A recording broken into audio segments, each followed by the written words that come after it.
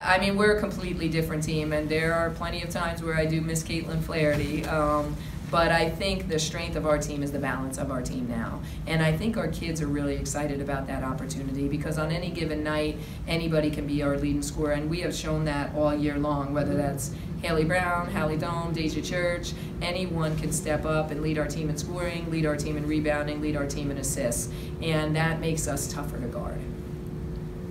How does this win kind of change the mood, the momentum going into a tough road trip now coming up against two ranked opponents? Yeah, I mean, it's great confidence boost. It's really a great confidence boost. But our league is the best it's ever been. It's the best it's been since I've been here. So every night is going to be a challenge. Every night is going to be a contest. And we talk a lot about in our last couple of games, we can't get too high or too low. And we can't dwell too much on our losses, and we can't celebrate our wins too much, because we got the next game is ahead of us, and every game is going to be a grind.